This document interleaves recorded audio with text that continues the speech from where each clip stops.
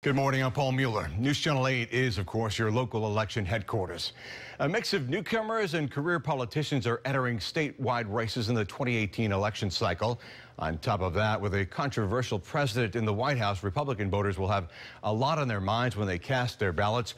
One key lawmaker who is watching the political climate is outgoing State House Speaker Richard Corcoran.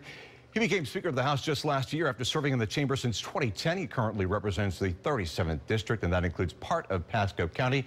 He joins us live in the studio this morning for our Sunday one-on-one. Good to have you here. Thanks for having me, Yeah, Paul. nice to see you again. Let's start off with one special election that happened last week, the one we're talking about, State Senate District 40. That includes Miami-Dade. That seat held by Republican Frank Artiles, who resigned last spring amongst the accusations that he had. It went to Democrat Annette Taddeo. Is this, do you believe, a sign of things to come with voters? No, not at all. I think that if you look at that race, first of all, it's a Democrat seat. We were lucky enough to get that seat in the last election cycle just through good grassroots campaigning and being right on the issues of that day for the last election cycle. So this cycle, it's a special election. It's very difficult to tell.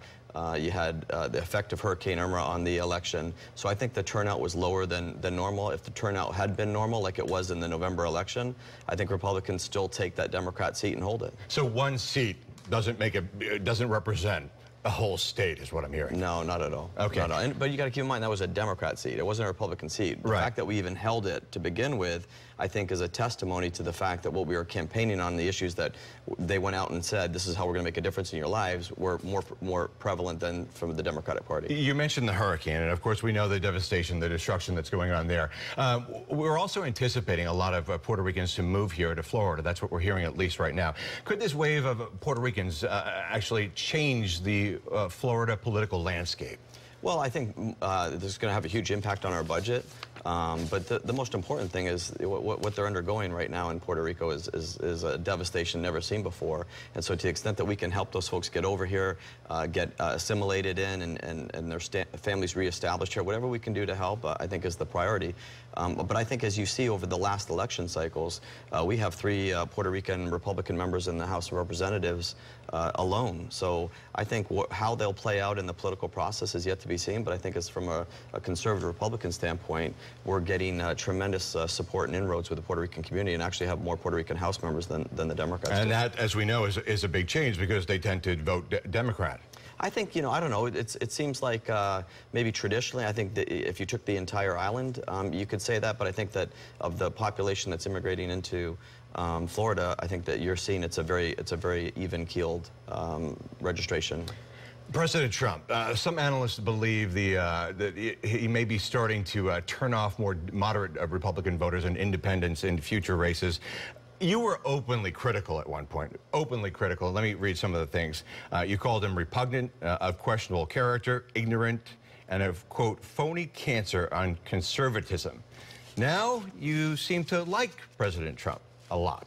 Yeah. What has changed there? What has made you done the 180? No, it hasn't. I haven't done a 180. I'm a true conservative. I've been a principled conservative my entire life.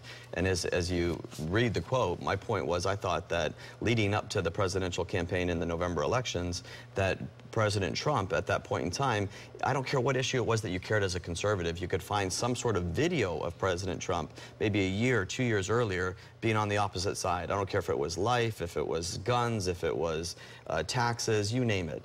And so my point to him during the campaign was I didn't think he was a true conservative. But since he's been elected, there's not one thing, starting with the appointment of his cabinet, some of the greatest, I think, true conservatives, his vice presidential choice in Mike Pence, the biggest being choosing Gorsuch for the Supreme Court. I think Gorsuch will be one of the great jurists of all time. And so when you see that, then, hey, if you govern as a conservative, I'll be with you. But if you don't, I will not be with you. So you're saying actions speak louder than words, is what I'm hearing. Absolutely. Absolutely. So on the political trail, it was one thing. Then when you saw him get into office, you saw his actions, and then you thought, oh, let me change my mind from saying a phony cancer on conservatism. That's right. I think that the reality is he has been as conservative, more conservative than any president that I've seen in my lifetime, and that's a high compliment. Hurricane Irma and the damage and destruction left in its wake here in Florida. Many counties still dealing with it. Some inland counties in particular. How would you rate the response so far? I think that if you were to say from top to bottom, starting with the preparations, going all the way through to the response.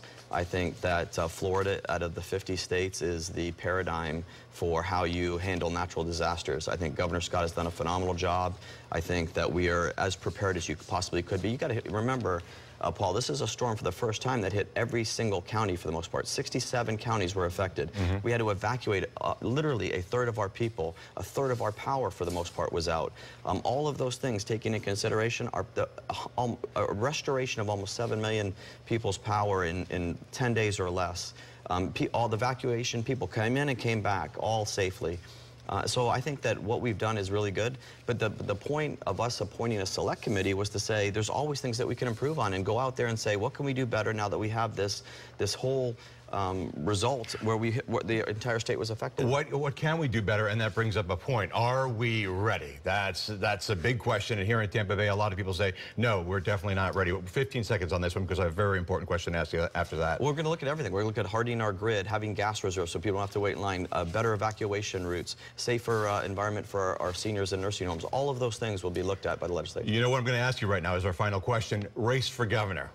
It's what, 9:20 on October 1st right now. Are you 10 to I should say 9:40? Are you in or are you out? I tell everyone that it's a great honor. One of the biggest honors I've ever had professionally is to be elected speaker and represent the people in the Florida House. We had a tremendous session. We're going to go crashing against the status quo and the liberals, a liberal elite again, and we're going to try to have another great session. If that goes well, Paul, in March, we'll make that decision, and if it goes well and we think that we have an opportunity to make a difference in people's lives, then we'll do it. But we'll make that decision in March. So no yes, no no, and does Adam Putnam play a key part in if you run or not? I mean, he's 20 years in Florida politics there. I think people who know me well and people who have, you know, we've gone head to head on know that I don't really care who my opponent is. I'll fight anybody, any place, anytime. You've got the mouth for it. All right, and I say that in a kind way. House Speaker Richard Corcoran, we appreciate you being here in the studio this morning. Thanks a lot, Paul. I appreciate it. Thank you for your time.